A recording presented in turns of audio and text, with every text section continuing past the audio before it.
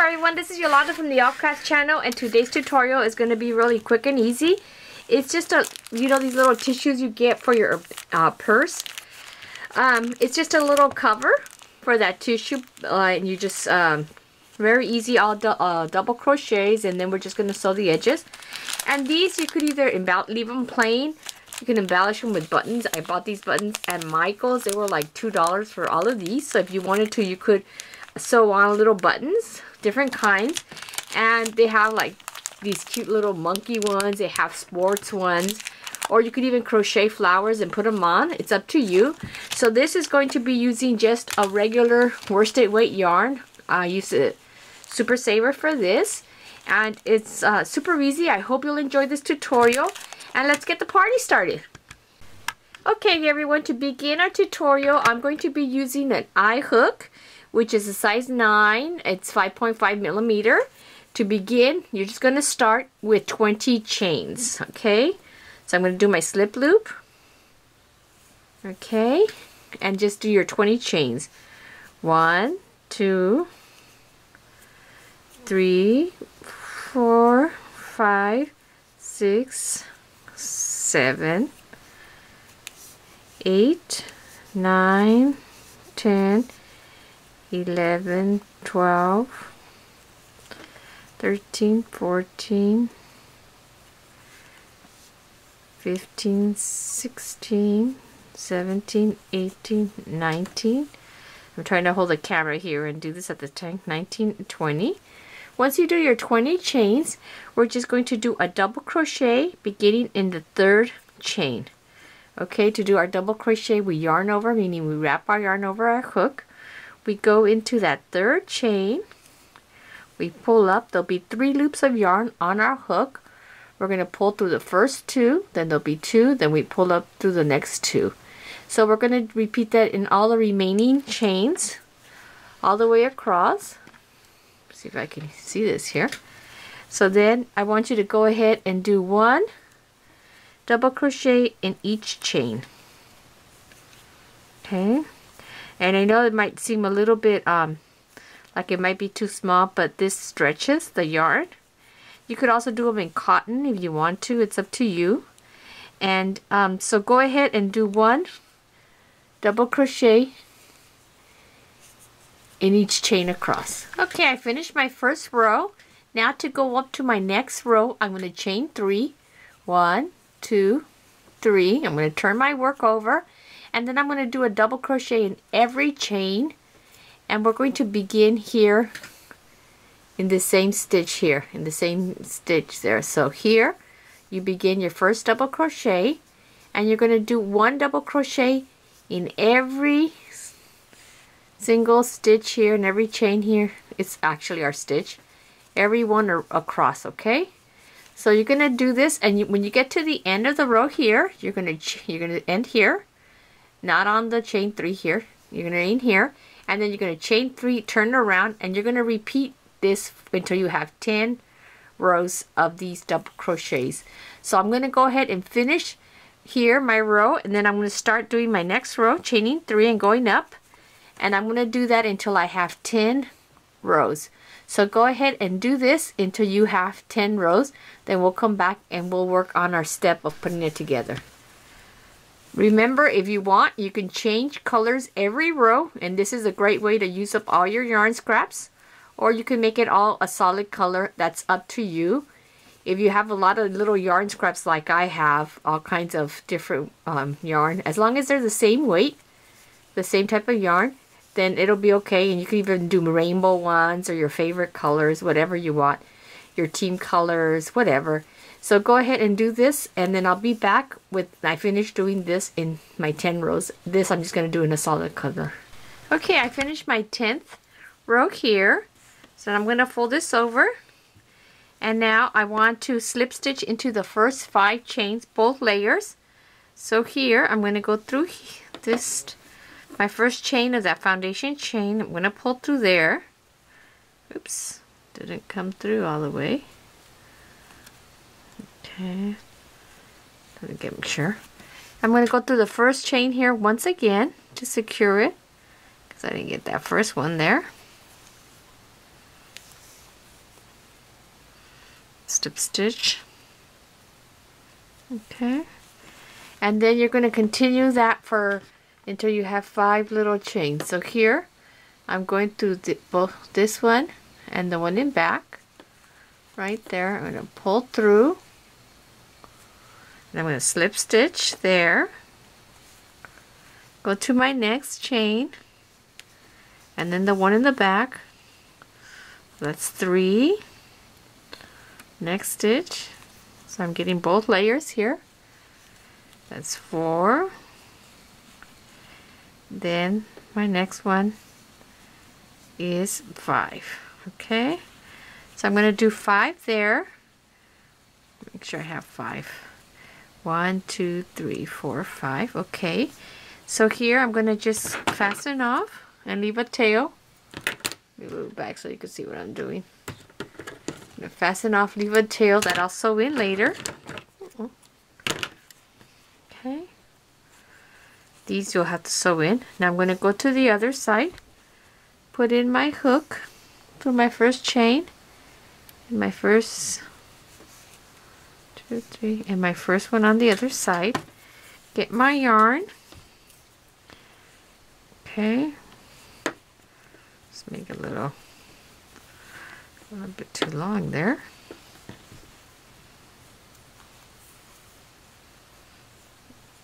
Make a quick little knot, just one little stitch. Now here I'm going to slip stitch, because we do a single crochet there, and go back and slip stitch again just to reinforce the corner, because usually if it's going to tear there in the corner. Now I'm going to go to my next chain, both rounds here from the front and the back. Hold this down. Okay, here's the front one. Go to the back one. I'm going to pull through both of those, okay? Chain, slip stitch to the next 2. That's 3. Then the next one, 4, and 5. So this is our last one, and then we're going to have that little opening in the middle. I'm going to leave a tail here that I could sew through. So I'm just going to fasten this off. I'm going to sew through those. So now this is our right side. Okay, we're going to flatten this up just like that, and now I'm going to sew my edges. So what I'm going to do here, I'm going to turn this inside out. Flip it inside out here. Okay, this is the inside part.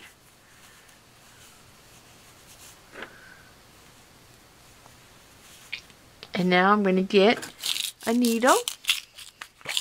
And let me get my needle here. My favorite needle. And my needle threader. If I can see here. And I'm just going to thread it, and I'm going to sew the ends, okay? Get a piece of yarn. So now here, I'm just going to get this folded to make sure that this is in the middle. It's going to start at the corners, get the top and the bottom. Okay, so this here. Just make a little knot, and I'm going to kind of hide that little knot. Remember, this is the inside of the bag, the little holder. Now you're going to get part of the chain in front and the one in back,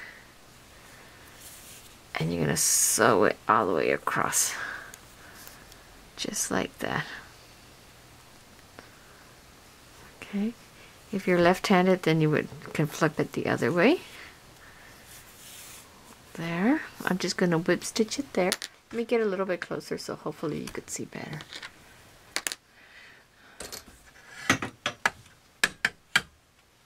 Okay. Get my needle. And you're going to sew this way. You're going to sew both ends, okay? Getting to the top. Get through both the top and the bottom. Here. Sew through there, And now it's closing off my end there. So I'm just going to continue doing that across. And then I'm going to sew my other end just like that. Okay. Make sure you get both edges here. Even it out. So then you see that this side, this end is already sewn, see? Just all there. That's just a post. I thought I had missed that. So I'm going to go ahead and sew this side. When I get to the end here, then I'll fasten off my yarn. Pull this out here.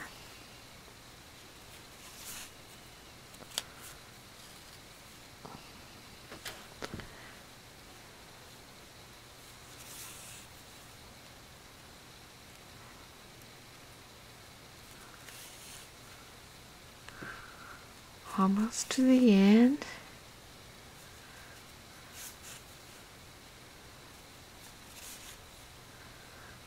And that's the end here. Now I'm just going to make a little knot. Just fasten it off there and then just weave in my tail a little bit before I cut it. Just that way. Okay, now I'm going to cut this. So this side is sewn. Okay. So that side is done. Now I'm going to go to the other side and do the same thing. I'm going to get another piece of yarn because this one's too short and sew this end. So go ahead and sew the other end the same way. Okay, I finished sewing both sides. Now I'm going to turn it back around. Once it's back around here, I'm going to have to sew in my tails. Get this straight here. Oops. Okay, this one I had already done. I don't know why it came out. So then, put out the corners here. So I'm going to go ahead and sew these two tails in. Just weave them in. And then I'll be ready. If I want to embellish it with buttons or crochet flowers or ribbon, you can weave ribbon through it, whatever you want to do to decorate it, or you could just leave it plain. Now here I'm just going to weave, just sew in my tail through there. Make sure I don't get the bottom part, okay? You don't want to sew it shut, you just want to be able to weave the tail in and out. Okay. I have that in there. Let me trim this so it won't come off. Now I'm going to sew in my other tail here. And that's why sometimes I hate leaving it, I try not to leave them too short because then sometimes they makes it harder to sew them in or kind of lose them much. Hopefully this won't be a problem. Put my finger in there because I don't want it to get lost. I don't want it to sew the top to the bottom part. That's not good. Then my last piece here. Okay. So this is done. See how easy that is? Then you could just slip in your tissues in there, one side, and then squeeze it in so to the other side. There we go. Then you would want to just open your thing here. It says to open it, pull it open. I'm not going to do that one. I already have one open here. I'm going to go ahead and I'm going to, it looks open this way, but once you get the tissue through, it'll just be this way. I'm going to sew on some buttons. And like I said, you could put pretty buttons. You could put crochet flowers. You could even make this like a little monster. You could put 2 eyes here and then maybe red around her, like this is the opening of the mouth. It's really your idea, whatever ideas you have. So I'm going to put some buttons on them. We'll come back and then you can see what they look like with these buttons.